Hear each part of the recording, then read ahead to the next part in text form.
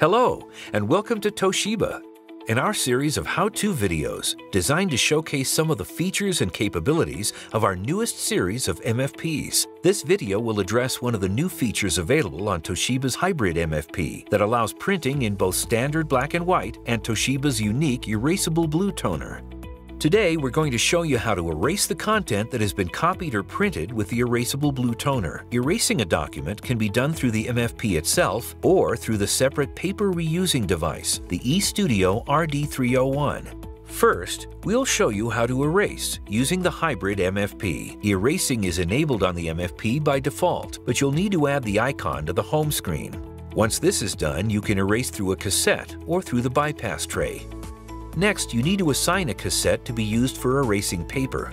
Now we can use this tray for erasing paper. For this demonstration, we have a stack of documents that have been created using the erasable blue toner. You can erase up to 400 sheets of paper in the cassette. We'll go to the LCD screen and select the erase icon to start the erasing process. Select the assigned cassette and press Start. There can be a slight wait as the MFP must prepare itself for erasing. The erasing process stops when all of the paper in the cassette is depleted.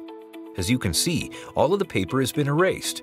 By using the MFP to erase sheets of paper printed or copied using the erasable blue toner, you eliminate the need for the separate paper reusing device.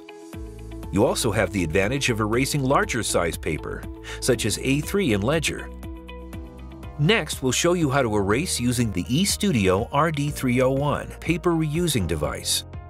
We'll place a stack of paper in the feeder of the RD301 and select Start. For this demonstration, we are also including sheets of paper that have been printed in erasable blue but have been written on with a black pen or have been stamped with standard ink, in order to show how the RD301 can sort erasable sheets of paper from those that cannot be erased. As you can see, they were separated into different cassettes. By using the RD301 paper reusing device, you can sort paper between erasable and non-erasable documents. You can also scan your documents before erasing and send the scanned images to a repository for later viewing. The RD301 can also erase smaller size documents, such as statement size or A5, which could be a temporary document such as a pick list. Users have the flexibility of using the hybrid MFP and/or the RD301 paper reusing device. By using the MFP for erasing, you eliminate the need for a separate device and can erase both standard and larger size paper.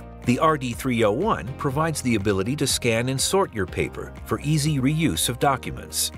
We hope you found this how-to video informative. It's part of the comprehensive series that's available online. Thanks for viewing.